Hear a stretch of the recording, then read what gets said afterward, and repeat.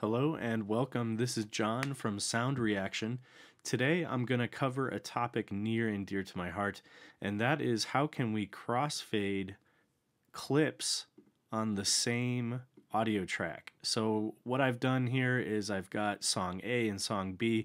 They're nothing like one another, so let's have a quick listen to song A. Alright, and song B. And now if I try to play song A, then song B, they're just going to jump right into each other. There's no crossfade, and let's fix that. Yeah, that's not good. So the first thing we need to do is we need to basically import this audio into a new sampler.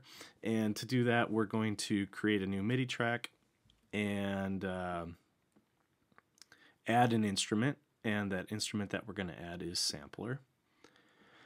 And I'm just going to call this two-track sampler.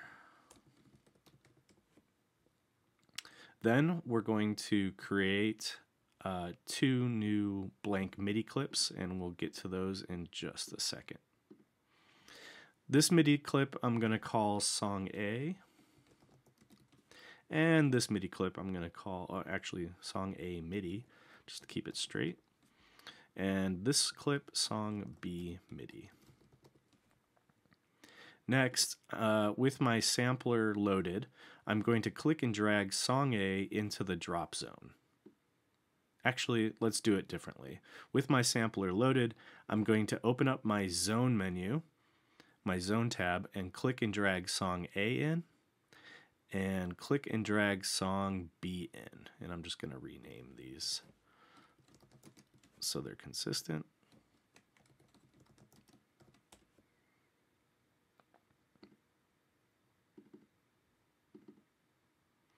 All right. And I'm going to rename this sampler two-track sampler, just to keep everything nice and neat. So what we see here in sampler is my two audio files, song A and song B. And I've got some options I can play with here, but the one thing you want to keep a lookout for is this filter global tab. First thing you want to do is turn filter off. I don't know why that's on by default, but it is. A couple other things you want to do: set your global volume to 0 dB. And now you can treat your audio file as if it was a virtual instrument that has attack, decay, and release time. So if you were to press a key on a synthesizer, in this case it would start immediately with 0 milliseconds of delay. It would then go into a decay stage in 600 milliseconds and then release when you let go of the MIDI note or when you let go of the key over 50 milliseconds. We're going to adjust that in a minute, but let's get back to our MIDI tracks that are now going to trigger our samples. So on the song A MIDI track, I'm going to double click, scroll all the way down to the bottom of my piano roll, and you can put this wherever you want, but I just like to start at the bottom. I'm going to double click and insert a MIDI note, and just for the purposes of this video, I'm going to tell it it's 16 bars, and I will zoom out and take that out to 16 bars. Now on this MIDI clip, I'm just going to rename it C-2 to keep everything straight in my mind. And on song B, I'm going to scroll all the way down to the bottom, but this time I'm going to put the note on C#-2. And what that's going to allow me to do is trigger a different song when the note C#-2 is played, and I'm going to rename this C#-2. Cool. So now song A is C and C-2, and song B is C#-2. While I'm here, I'm also going to adjust the velocity up to 127. This is important with sampler because it does respond to velocity. There's a way around this, but we will just assume that we're starting at one note being pressed at 127 velocity. So back to our sampler and our zone area here. We'll notice this green line.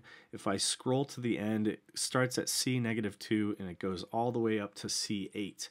And this is the range of keys on the keyboard that will trigger the song or the sample.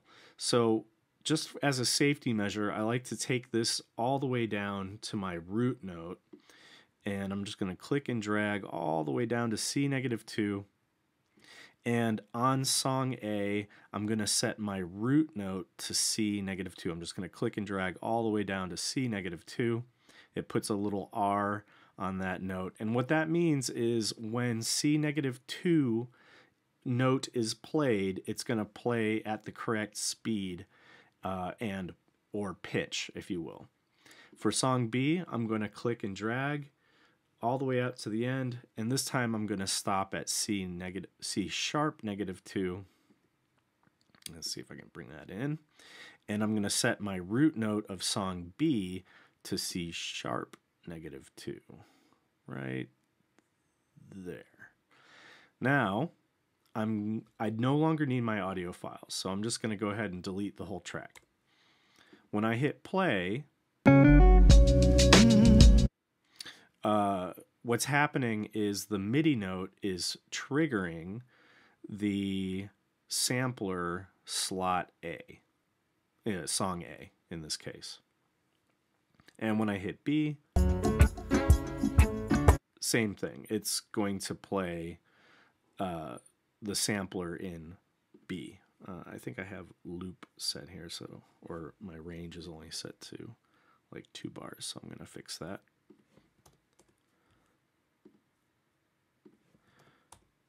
All right, let's try that again.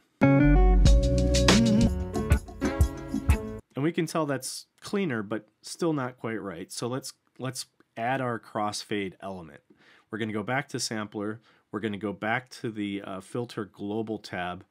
And in release, I'm going to either click and drag up here to stretch the release time out to something obvious in this case, like 5 seconds, or just type it in, 5 seconds. 500 1000 milliseconds is 5 seconds. And I'll hit play on song A.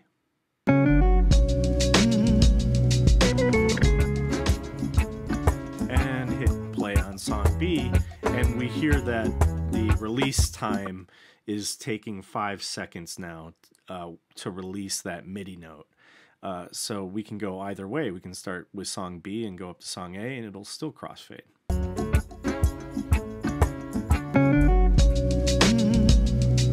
A little harder to hear on song B because it's so loud, but we can fix that later. So I hope this helps. This is just a real quick demonstration of how to do it on a 2-track. Things get a little bit more complicated on a multi-track session, but we'll visit that next. And please, if you have any questions, comments, or ideas for more videos, let me know in the comments. Thank you.